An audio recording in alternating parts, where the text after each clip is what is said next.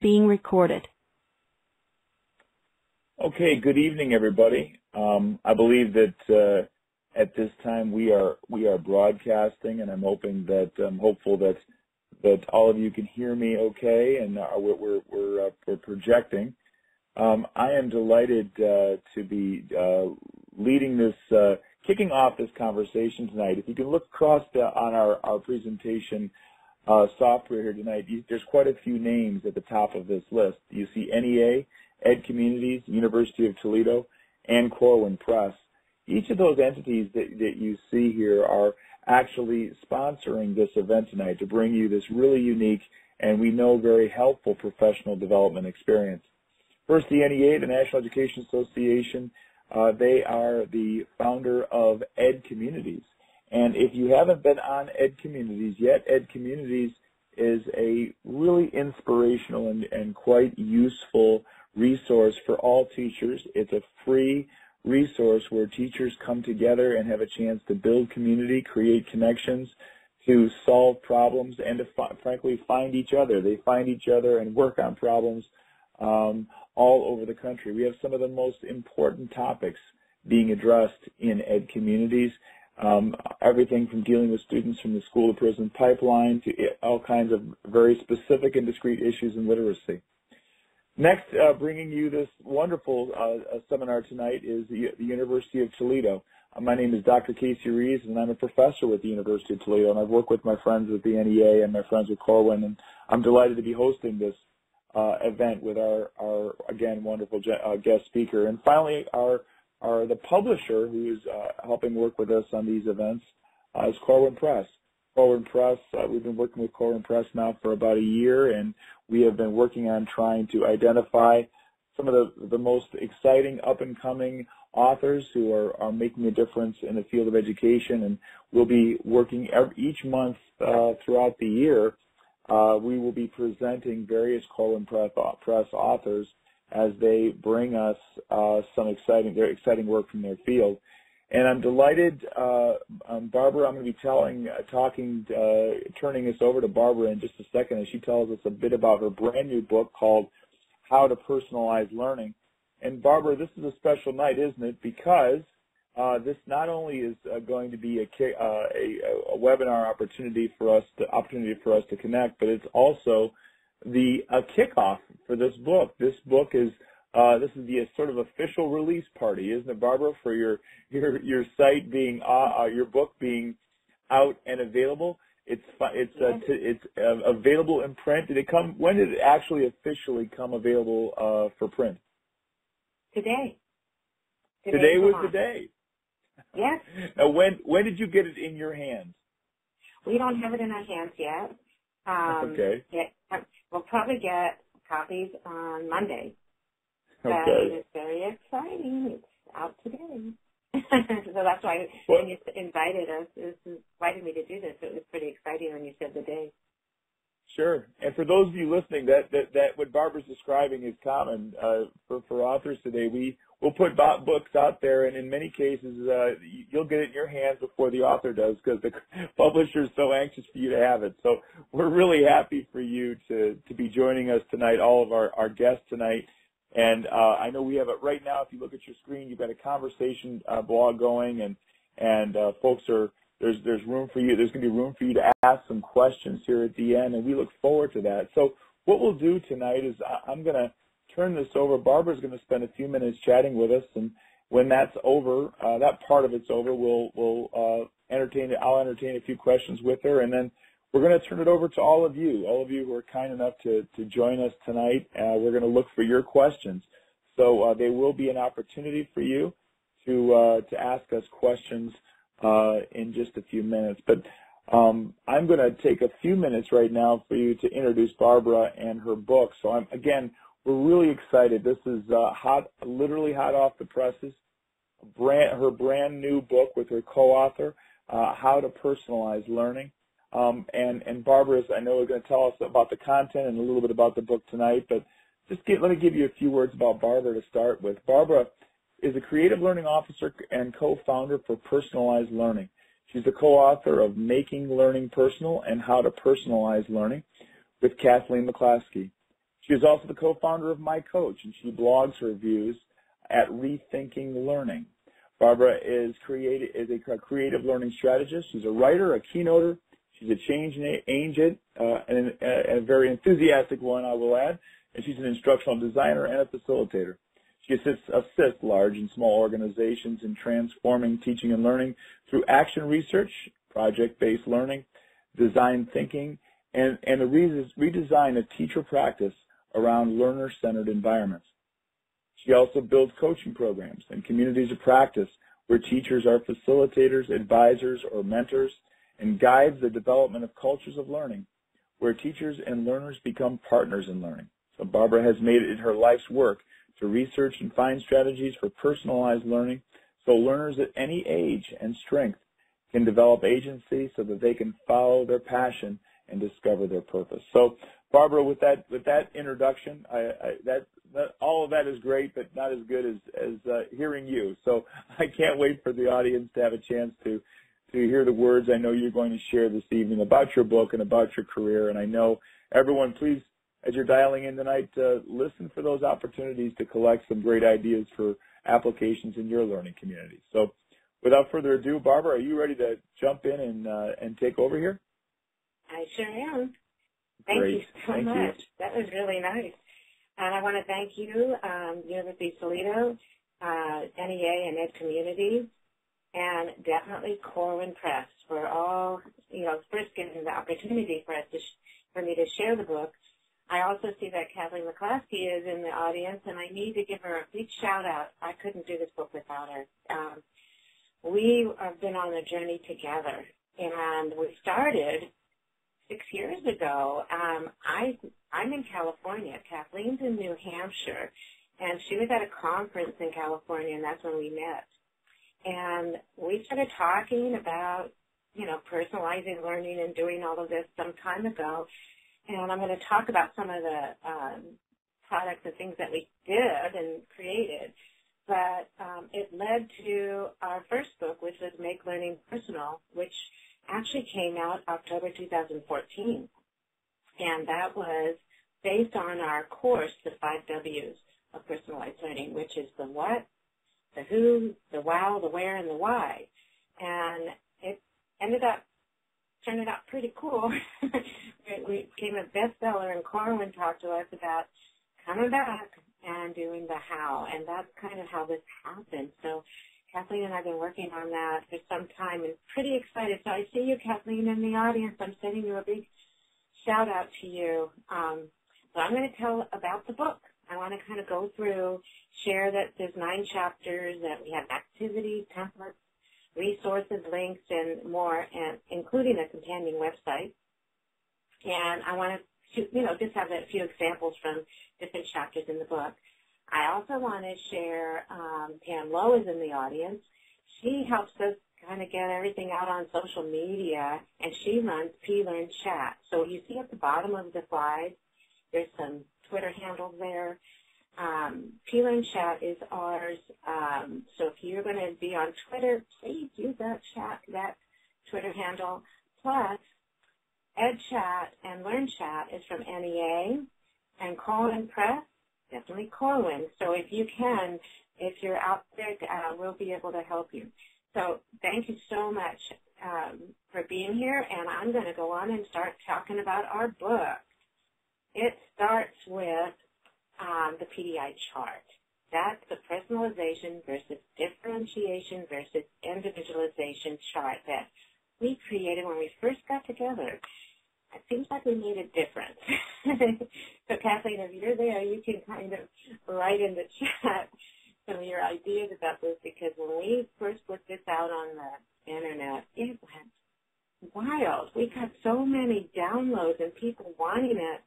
So we're now on the version 3 on it, and it's in millions of downloads in every language, and it's just all over. Let me just explain a little bit about it.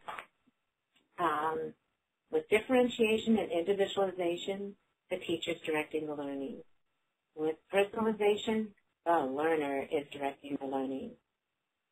Teachers tell us that they're working harder than ever. That's kind of why we put that picture in there. But in a personalized learning environment, the learner is taking more responsibility for the learning and is motivated to want to learn. In traditional classrooms, the missing piece in the conversations to transform education is the learner. This is what we believe. We believe if we focus on the learner and how they learn best, we can create personalized learning environments that start with the learner. So, to move a school district and their school community to personalized learning, there has to be a common language. And this common language cultivates a shared understanding, belief system, and commitment among all stakeholders about what personalized learning means for the learners. And you see this list is kind of a compilation of what educators have shared with us about what personalized learning means. It's about changing, teaching, and learning and moving to a competency-based system and much more that we have on here. In fact, the Wordle was created from this list. And what a lot of teachers are doing and administrators they're taking whatever their common language is and generating a Wordle, or they're putting the words all around their school. So we give strategies in Chapter 1. And I hope, Casey, I'm going to be going through. If I'm going over too much, just let me know because I get really excited about all this, It's infectious. You're fine. You're doing great. Thanks. Oh, good. Thank you. Okay, so Chapter 2. This is where we discuss universal design for learning. And that was developed by CATS, which is the Center for Applied Special Technology. This is based on neuroscience. The 3 UDL, and it's called UDL, so you'll probably hear that. The UDL principles are multiple means of representation, multiple means of expression, and multiple means of engagement. The UDL principles provide the framework for personalizing learning and can assist teachers in planning universally designed lessons that can reduce barriers to learning, as well as optimizing levels of challenge and support to meet the needs of all learners from the start. See, the goal in education is to help turn learners into expert learners, individuals who want to learn, who know how to learn, and who in their own individual and flexible ways are well prepared for a lifetime of learning. So I'm going to kind of go a little deeper. See, we changed the terms from the principles to reflect how a learner may access, engage, and express. So we made that, and I'm going to go through what that means. Multiple means of representation represents the what. That's about a learner accessing and processing information. Multiple means of engagement represents the why. That's when the learner engages with the content. And multiple means of expression and action represents the how, about the learner expressing what they know and understand. But you see, now that ESSA, the Every Student Succeeds Act, endorses UDL, it was clear to us to emphasize UDL as a scientifically based approach for teaching and learning and to assist teachers in making learning personal for all learners. So I hope I'm kind of going kind of deep here, but I see a few people I know in the audience, so hopefully they've heard some of this. If not, if this is new, put it in the chat and we'll talk about it. So, Universal Design for Learning, or UDL, is not about learners overcoming their barriers. It is about reducing or eliminating the barriers that keep learners from learning. CAS created digital books for those with reading challenges. Those with limited vocabulary needed linked definitions. Those with low vision needed large buttons that talked and so on. So what CAS realized was that curriculum, not the learner, was the problem. So UDL is an approach to curriculum that minimizes barriers and maximizes learning for all learners. UDL is a lens to personalized learning. So in Chapter 4, we walk you through this process: how to create a learner profile, personal learning backpack, and personal learning plans. And just to let you know, we also created a companion website with the templates and additional resources. Plus, we have our own website, which is personalizedlearning.com. That's personalized without the D, where we share this process in a 3-part blog series with an example of one learner. You see, we really believe if each learner shares their voice and you build a relationship between teacher and learner, the learner becomes more self-confident and advocates for themselves as a learner. So I'm going to take you into a learner profile so you can see what it looks like. Here you can see it gives voice to the learner in what they see as their strengths and challenges. And this is an example from a middle school girl who enjoys art, but she has some challenges. So the learner profile helps the learner tell their story about how they learn, and it validates them as a learner. In addition, it opens the door for the teacher to have a conversation with the learner about learning goals and strategies they need to work on. The learner profile can be used regularly throughout the year to help the learner measure their own progress around their learning goals and strategies they have used. So I'm only giving you a little bit here, but I just want to make sure you see it. So I'm going to take you in to the class learning snapshot, which is in Chapter 5. This is about anticipating 4 learners at the extremes that you have or may have in your class or classes. What we've been doing for way too long is teaching to the average, and there is no average. The snapshot helps you universally design your lesson that includes tools and instructional methods to teach the maximum amount of learners by anticipating just 4 learners. And some coaches and professional developers do this with help teachers also. This is called the anticipatory set that includes the strengths and challenges that your learners have in accessing, engaging, and expressing what they know along with interests they have. So after you do that, then you're putting together what we call the preferences and needs to access, engage, and express for each one of these learners.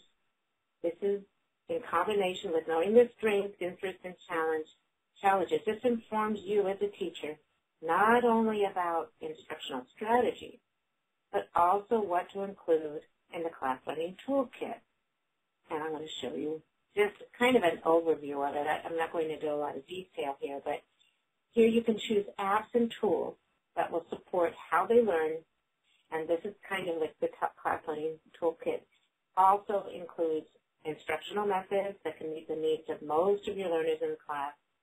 And most importantly, learners need to develop the skills and learning strategies on how to use these tools so they can use them independently, and that way they can support their own learning. So in the book, what we do is we walk you through this process and guide you how to use the templates along with ideas for instructional methods and learning strategies. I'm going to take a breath and go on. Here we go, because there's some exciting things we want to make sure you have. And Chapter 6, what we take you through is we walk you through an example lesson using the 4-step process for lesson design. Step 1 is about listing the instructional methods, materials, and assessments that you currently use for your lesson. Step 2 has you describe what your learners currently are required to do with these methods, materials, and assessments. And Step 3 is where you bring out that class learning snapshot to identify possible barriers your learners may have. And then Step 4, you review your class learning toolkit that you put together and indicate UDL solutions that can reduce the barriers that any of the learners might have. And so what we did is we have templates, the process there, an example, and we put that in the book and also available on the companion website for you. Chapter 8 reviews the stages of personalized learning environment. And we developed this as a process for teachers to create learner-centered and eventually learner-driven environments. And one reason why we brought this together and made this was after we put the PDI chart, some teachers got a little overwhelmed thinking they had to be learner-driven or learner-centered. And so Kathleen and I put together the stages so that you could start with stage 1, still teacher-centered, by dipping your toes into personalized learning. And we have updated this so many times. We're now on version 5, and that is on the inside cover of, the back cover of our new book, the inside of the back cover. Okay, I hope I'm not confusing people, but I get excited about it because the book's out. So here's another one I want to share is chapter 3, and this is about how to develop agency so that learners become independent, self-directed, and self-motivated. And we developed this after we did a collaborative blog series with the Institute for Personalized Learning with Jim Rickabaugh and Jean Garrity. We did six blogs and with them. And in it, we saw the power of learner agency, and we identified these 7 elements and then realized that we needed to show with charts and graphics how to move along this continuum. So I wanted to show you one of them. Actually, I'll show you 2. This was, I think, one of the first ones we did was the continuum of voice, and we were referring to a report called Motivation, Engagement, and Student Voice by Eric Deschalis and Michael Nikula from the Students at the Center. Because what we realized, we tell teachers just encourage voice, but what does it mean? And after reading the report, we decided to adapt the chart they had in the report with our process on how to move to learner agency. So we're really lucky. We've been working with Sylvia Duckworth, who designed these graphics for us, and these are in our book. And they're also on our website, and Sylvia also has her own website, which is sylviaduckworth.com.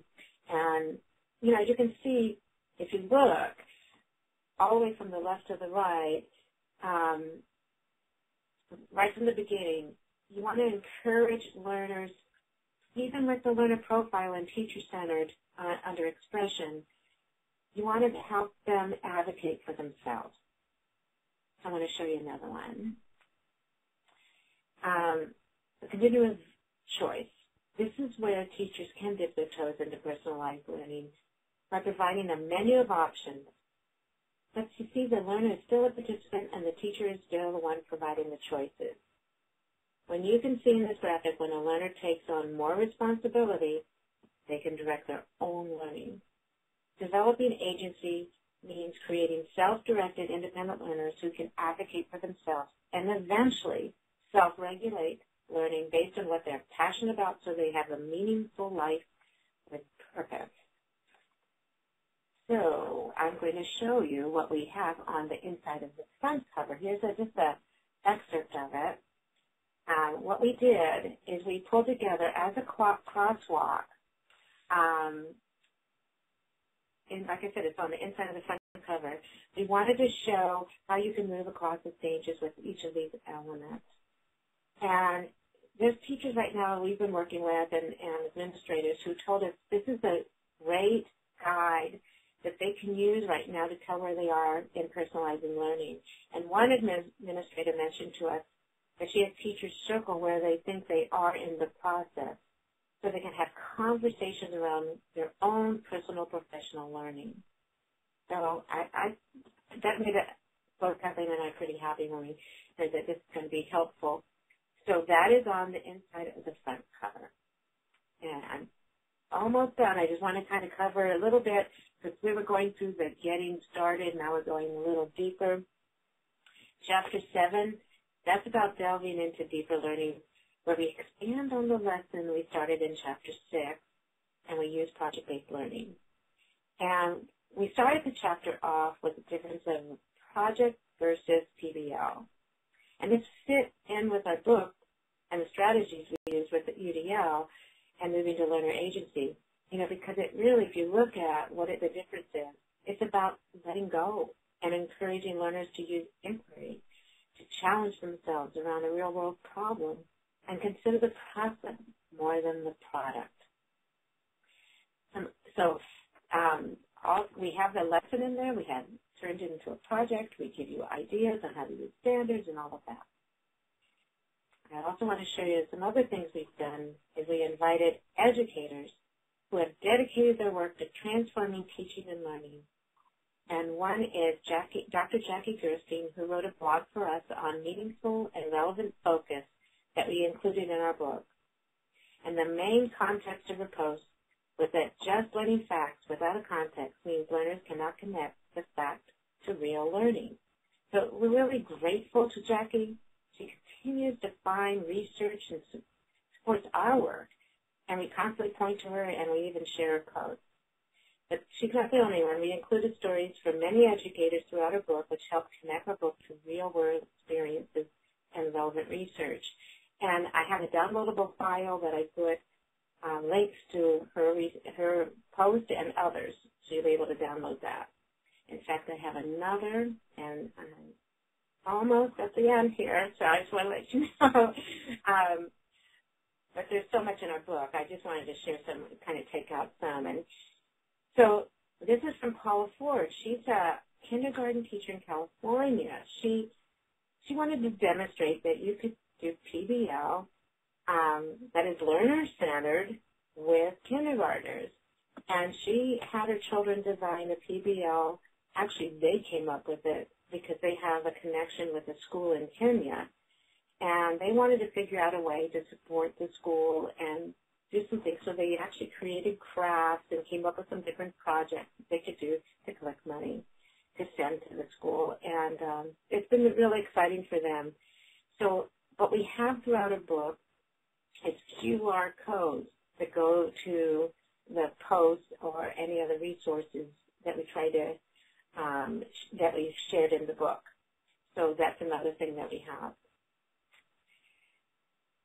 And our last chapter provides strategies, activities, and stories on how to move from traditional classrooms to a culture of learning. And I wanted to include the quote from Chris Watkins from the UK. He has been one of our mentors and helped us understand how people learn.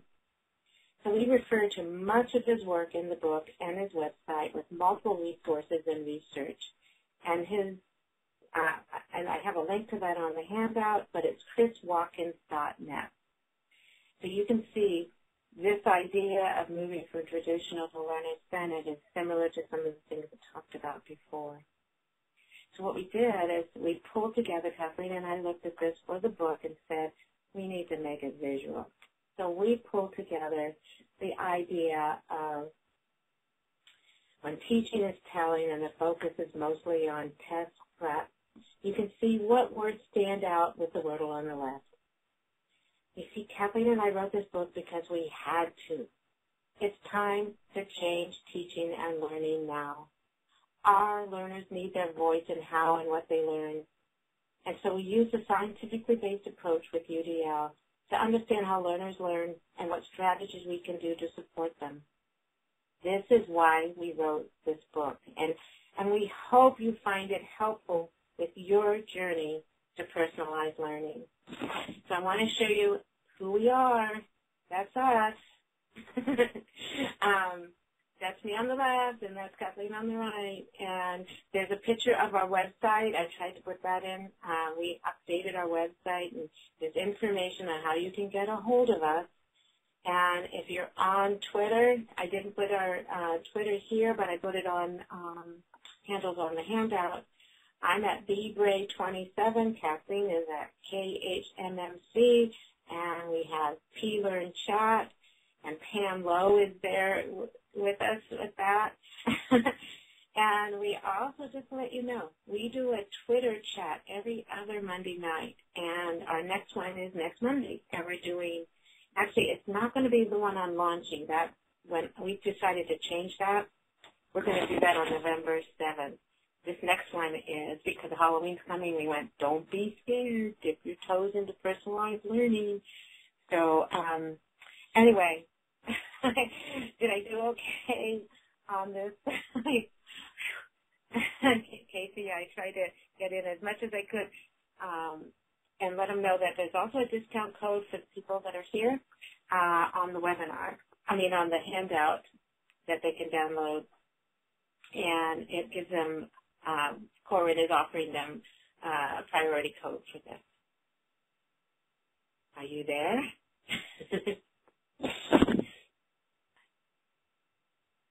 Okay, so Kathleen, I got to make sure. Sorry, Barbara. I actually was on mute there, making sure I wasn't too loud for you. I apologize. You did a great job. I appreciate it, and thanks for sharing those codes. I wanted to let everybody who was listening in know as well that we're going to also, in that learning space that Brandy was nice enough to share in Ed Communities, there will be in a short period of time, we're going to have a link to this video that you'll be able to see it again, because Barbara did a great job of going through many of the elements of this book, and I think that you might even want to consult back to this, and so that you can even get more information, because she covered so much and how you might actually apply it. So Barbara, thank you for all of that. Can I start with just a couple of really basic questions that you probably at this point you've probably heard 1,000 times, but for those who just dialing in, can I start there? Sure. Okay.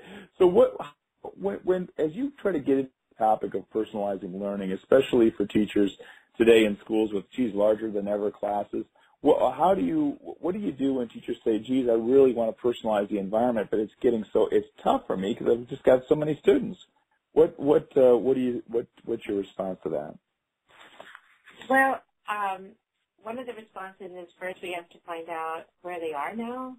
So, because when you personalize learning, it doesn't matter how many students you have in the class, because they're going to be taking over their learning. And what happens sometimes for some teachers that tend to have more, especially in some of the schools out here in California, there might not be a lot of room in the classroom. So one of their worries is, how do I do this? I'm usually in front of the classroom. So what some have done is rethink the design of their classroom.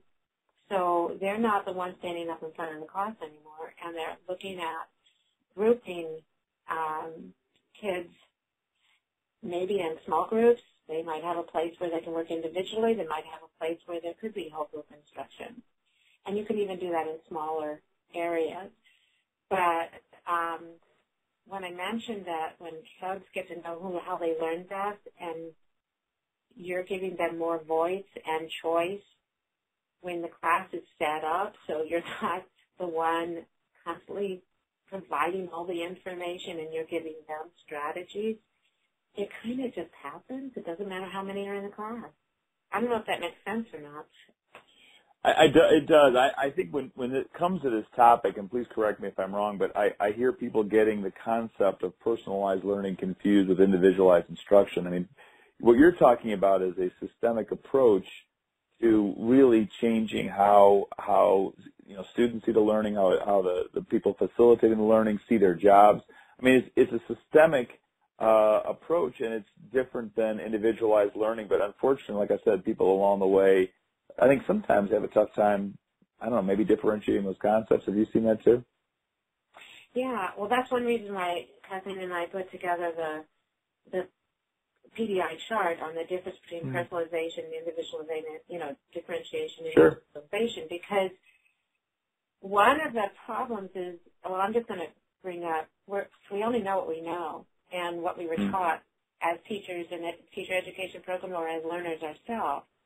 And sometimes the system itself is keeping us from taking risks and allowing us to let go ourselves, because we have so many things that we're mandated to do as teachers. So what we want to do, like Kathleen just wrote in the chat, personalized learning is about changing the culture in the school and the classroom.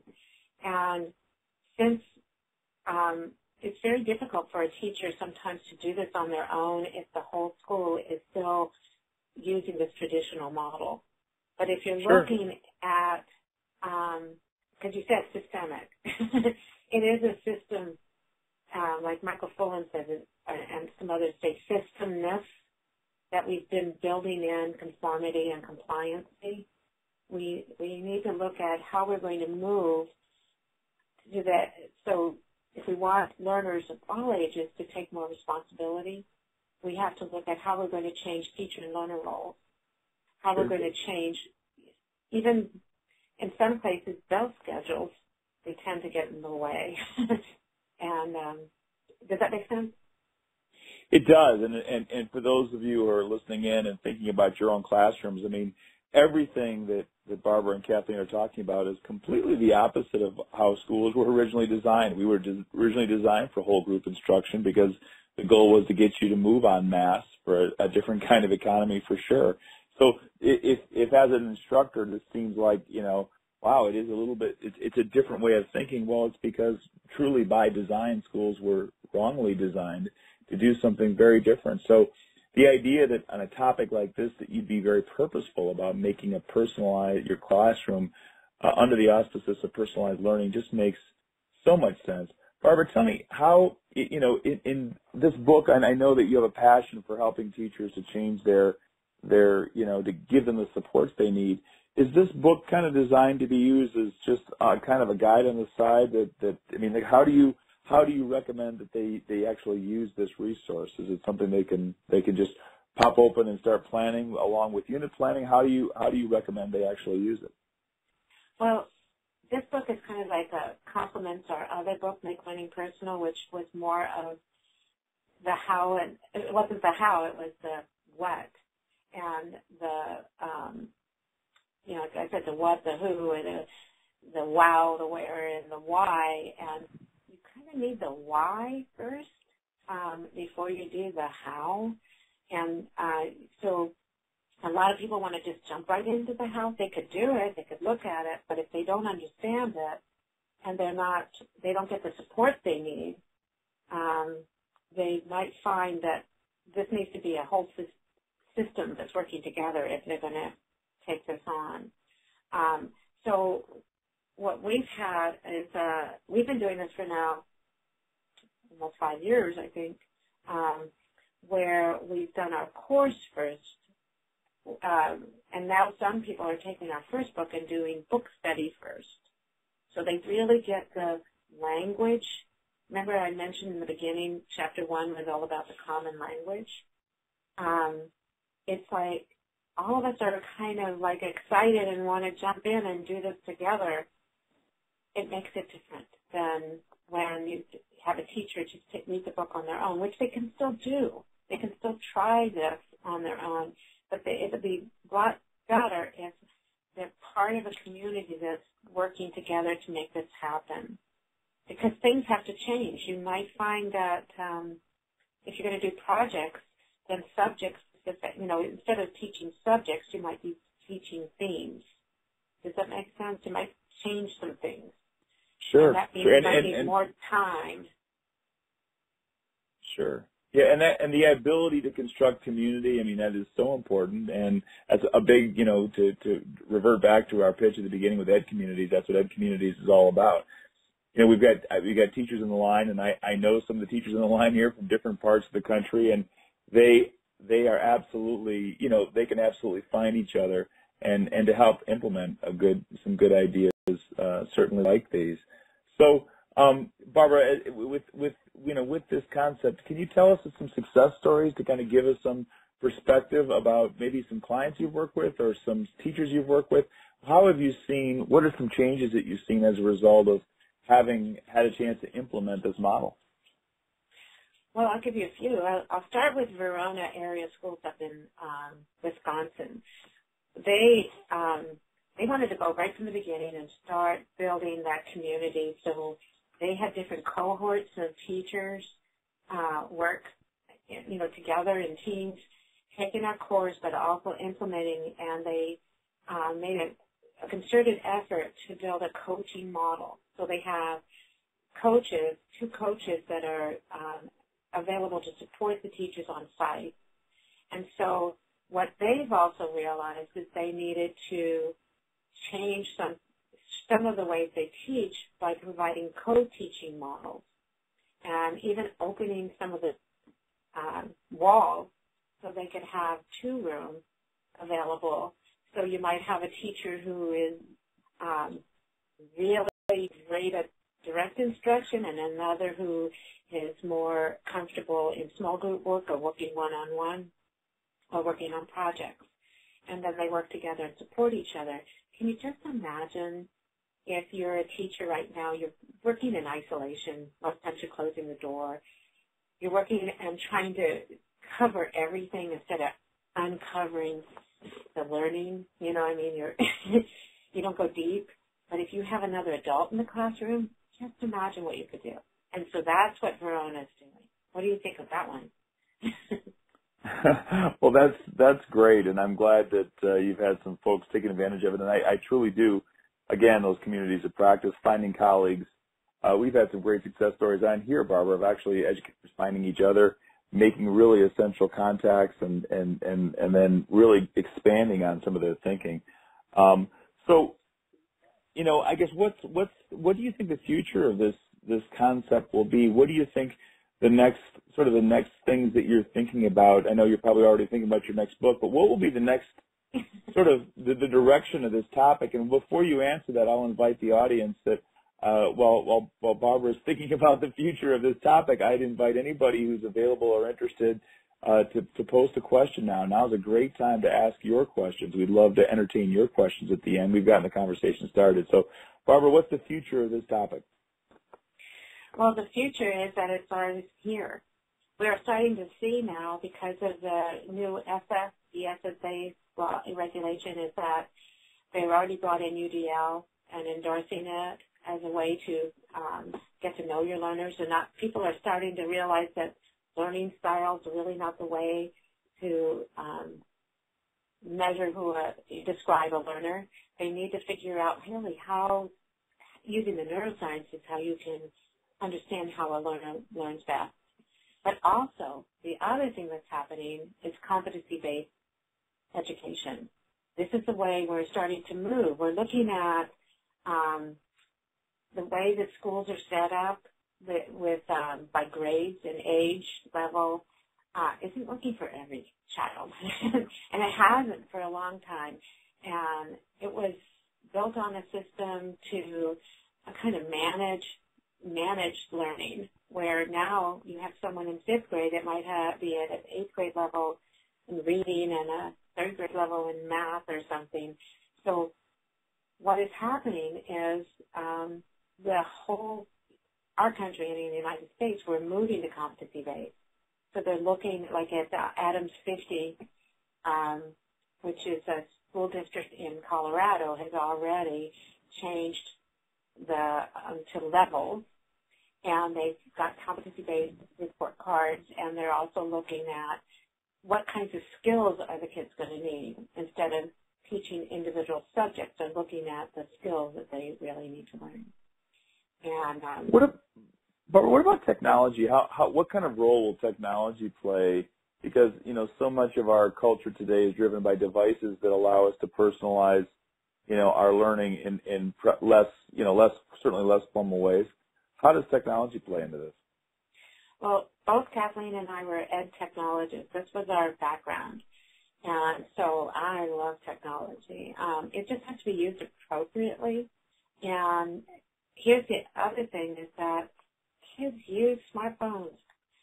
Kids, they're born, they're all wired different than we are. So we need to use these tools, but it's got to be done appropriately. You're not just sitting in front of a computer with a headset and having them go through a program but not building the relationship and be able to get their voice. They need to be able to use the tools in a different way. And so some of the things that we're seeing is that some schools are doing bring your own device. They're also looking at strategies to build that toolkit and personal learning backpack and having kids take more control. Here's the one thing is we tend to teach, bear with me, I'm going to use this. We tend to teach the Googleable, and we don't need to anymore. That's what they're tested on. We need to change this so they're able to use the tools and know how to use them correctly, because this is what they're going to use in the real world, and use these tools to know that, to figure out the ungoogleable. Does that make sense? I want to make sure I'm making it clear here. Sure, getting beyond what might be locally accessible and getting them to dig a bit deeper and to find richer links to content if they're at that level of the ability to personalize. Is that kind of what you're talking about? Definitely. Yeah. One of the issues is they need to be independent and be able to self-direct their learning. That's the whole idea when we're talking about UDL and when we're talking about personal learning backpack and all of that. But we tend to, because of the curriculum, the way curriculum is designed, a lot of times there's only one right answer. They're not really doing that critical thinking and problem solving they're going to need for their own lives. And we need them to be able to do that. Sure. And everybody, again, listening, some of you were starting to pose some questions. Please feel free. We'll chat here until we see your question, and we'll happily respond to yours in the chat. So please post a question if you had it. Barbara, tell me about this concept at different levels, different student levels. I know it's referenced in your book, but in terms of as children develop, how is the application of this concept, I guess at a granular level, how is it different as you consider different grade levels and different developmental levels? Well, there's a program called Reggio Emilia that started in preschool where the kids were so independent and self-regulated that I was kind of blown away. These kids are really on their own, but they don't have that background and background and experience that you get when you get older. So I don't know whether sometimes I'm throwing out words. Get older is not the way I wanted to say it, but anyway, when they progress, and when you're in high school, there's many of these kids when they get to high school, they say, all I want to do is just get an A. They've lived through a compliant system that their mindset is, you just tell me what to do.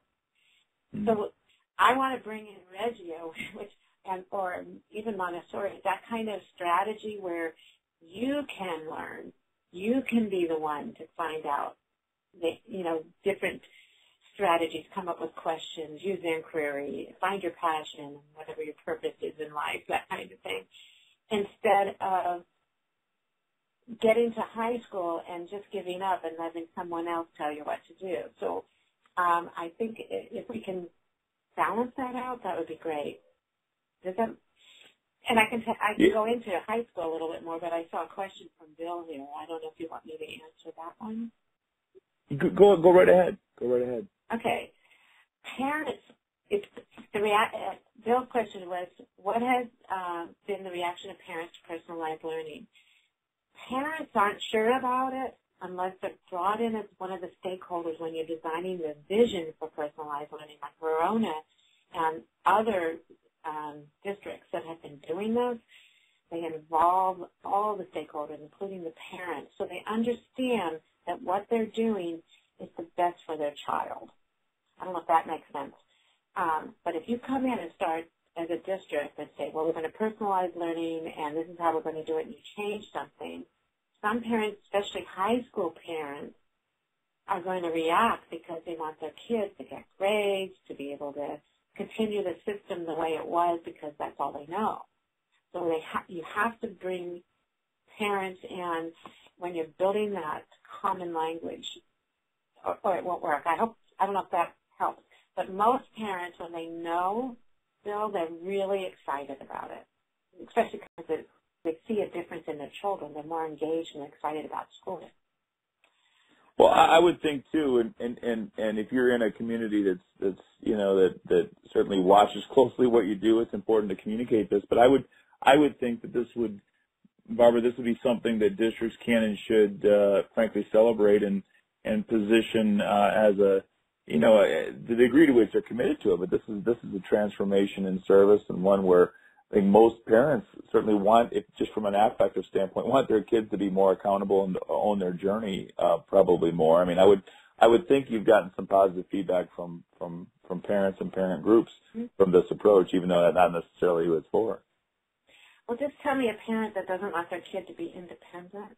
I mean, let's just say the whole idea is you want them to be able to make it in the world, and we've created a compliant kind of learned helplessness with the kids when they get to high school. And so I think they like it. We're just in a transitional period because we still have a traditional system in many places, and so we're trying to introduce this.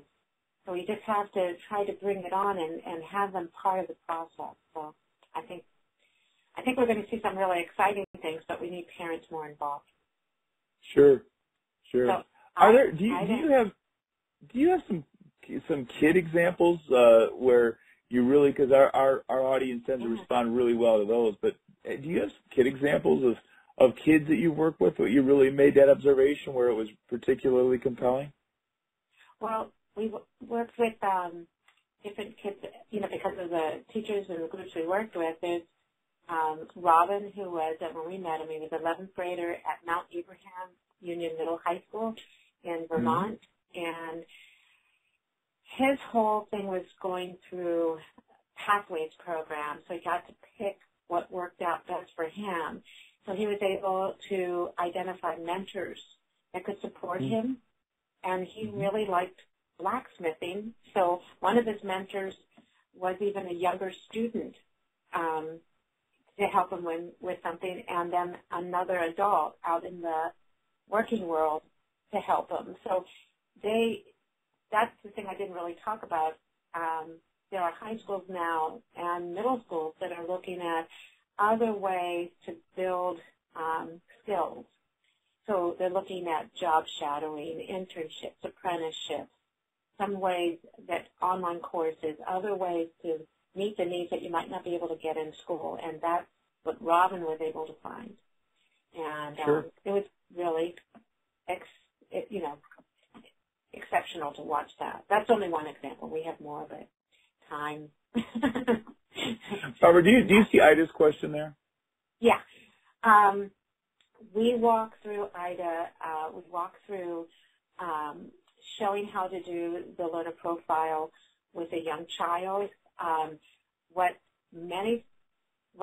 different groups have told us is that they might do it a little different, because we say the words access, engage, and express. There were several primary teachers who said, what if we use the words get, do, show? So they changed the wording. They maybe change it so they're using audio files so they can hear it. They're also using visual drawings with it. And in fact, one school uses a little flower garden and has the petals are all the competencies and the skills that they're learning, so they can use it that way. That's the whole idea of personalized learning. It looks different everywhere.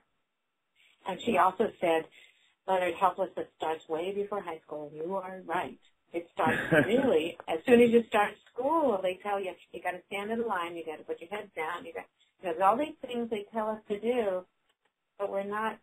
We need to change it so we're really getting kids excited about wanting to learn. Absolutely, yeah. Does it make sense? Good.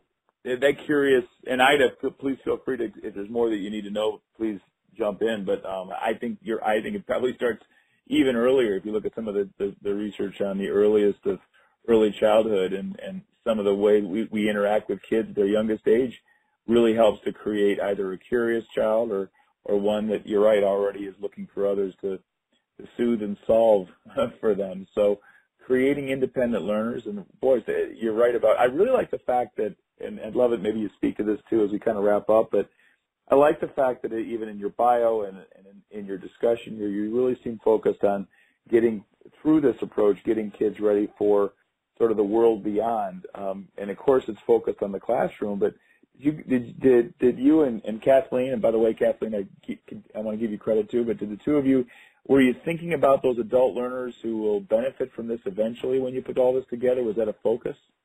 Yes, yes. It was.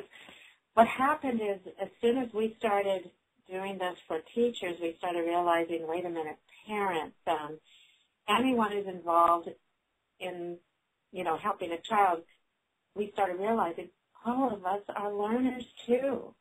We were brought up in a system to be compliant. It's really hard to get out of that comfort zone ourselves. So we see that I had to stretch myself. I didn't, just knowing that having this idea of agency means that all of us have to be future ready. Oh, how funny. Kathleen just wrote the same thing.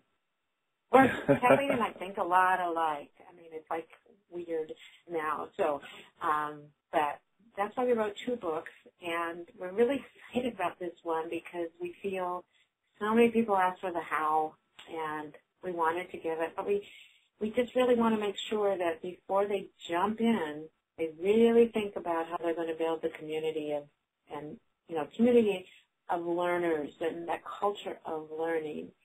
So everyone's involved. So parents don't come back and fight it. Or the kids. Kids will fight it too. Sure. Well, I just like the idea of with a generation of kids who frankly they do develop that greater degree of self-advocacy and efficacy, and they own their journey, and they think critically about the kind of learning experiences they can and should be providing for themselves. Just think about if the longitudinal effect for kids if they're just more in charge of their learning, and frankly every year of their lives afterwards, all the things that they can certainly do. All of us, I think, that try to be learners, lifelong learners, you see the world differently when you're gobbling up as much learning as possible, don't you? And if we can breed's the wrong word, but if you could instill that rather with kids at a much earlier age, I just think the benefits, for our culture and for innovation and so many things, I would imagine, Barbara, that it will pay many, many dividends. Well, we just need we need our everyone to be able to be critical thinkers so they can make good choices and something that's for the best interest. And right now, a lot of us don't know how to do that. We ask. I mean, just real quick. I know we have to go pretty soon, but I had a group I was working with in Southern California, and the high schooler said to me, I have a lot of questions. What am I going to do? I have to get A's to get into the college. I have to get this, and I need to do that. And they're so tied to the system right now that it's kind of like we've got to balance it. What can we do now and slowly change the system? And then get everyone involved. And Bill said, he's right, I'm thinking engaging parents in the same process is important. Bringing everyone on board so all of us can work together is what we need. Looks like there's some more. Well, exactly. Well, I think that I hope this has been wonderfully helpful to people. I think we've. If there's any other questions or any other final comments, now's a good time because we're getting close to the top of the hour. But Barbara, I'm just delighted that you used this venue for this launch, a book launch for something that you've worked this hard at. And for those of you dialing in, I mean, you've probably been working at this over a year, and so. We're just delighted and honored that all of the friends gathered today here from all over the country. You've shared this really great moment with us to share this maiden voyage for your work, and probably was an exciting and even emotional time, I would imagine, getting this all kicked off. So thank you so much for sharing really that exciting moment with us. We normally have different topics, but we haven't had a book launch, so we're really happy that you did that. So thank you so much. Oh. Well, I just have to thank Kathleen. Like I said, Kathleen and Pam. Kathleen McCarthy has been my partner in this journey, and it's been amazing. And Pam Lowe, who is also on here, has really supported us, so I need to give them credit. I did not do any of this alone. This is this is the whole thing. We all have to kind of be on the journey together because we learn from each other. And thank you, Casey. You're a wonderful interviewer, so thank you so much. Well, we did some pre-interview too, didn't we, Barbara? So and yeah. Kathleen, I look forward to meeting you sometime, and thanks for joining us. And everybody who joined us this evening, thank you so much. And as Karen, first of all, also I'd love to thank Karen Johnson. Okay. Karen, thank you from the NEA. Wonderful job of helping us getting this all organized. And Brandy Bitchler as well, a leader with Ed Communities. I should have mentioned your name, Brandy, right away, but I wanted to make sure we gave Barbara all the time. But thank you so much for your leadership and really all the leadership at NEA for helping coordinate Ed Communities in this entire event. So thank you so much, NEA. And everyone who joined us this evening on the East Coast, I know it's late, and the West Coast, have a great evening. But Barbara, I know we'll be in touch. And if you want to download tonight's presentation, as Karen has mentioned here, well, this course will be open for a few minutes here, but if you want to download it, it will be available in Ed Communities and the link that that was provided. So, anything else, Barbara, that left off? Any last pitches you want to make for us that we can take with us before we go? No, just check out if you can download the handout. Discount code is on there from Corwin, and I do want to thank Corwin, especially Ariel Bartlett. She was our editor, and she helped us so much. And I mean, I could go on and on. We had so many people help us, so and we did with that book. We thanked everyone. So thank you so much, Casey. All right, a great time. So wonderful event, and to anyone listening later to this video later, we hope you enjoyed as well as everyone who was here live tonight. So everyone have a great evening, and thanks again. Thanks. Bye. Bye.